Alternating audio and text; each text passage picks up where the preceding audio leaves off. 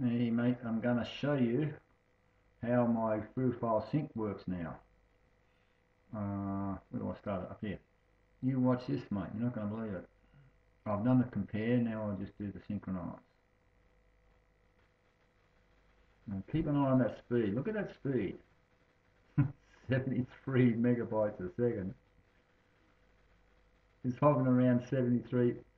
I mean that's the highest, I admit, but under the old router that I had, the most I could get was 24 and occasionally 27. So it's almost, look, it's 80 now. It's almost 3 times faster with this new router doing this synchronized.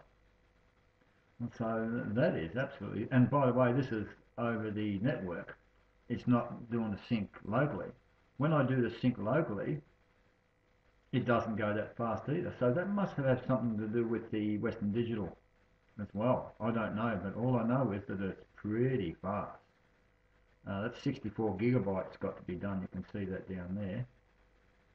It's got to be done, and we'll see what how it goes with the little files, because the little files are really slow. Like it can get down to under 1 megabyte.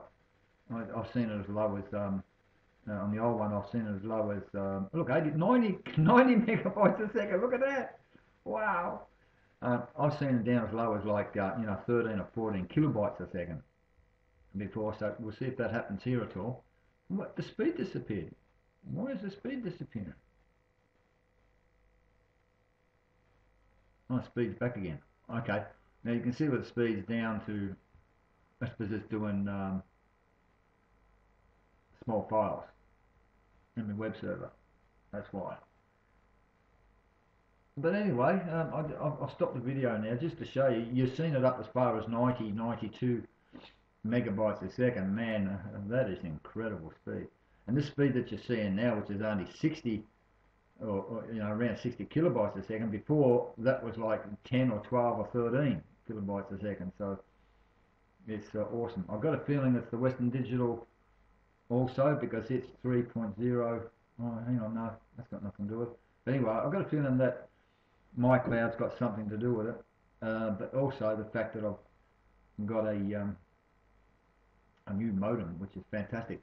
Like before, when I press send for the mail to send an email to you, it would store for about 5 or 6 seconds before it would disappear. Now when I click send with the new modem, it's half a second and it's gone. So that new modem I should have bought ages ago. Well, I did. I bought it like 5 years ago, but I haven't been using it because the other one came good.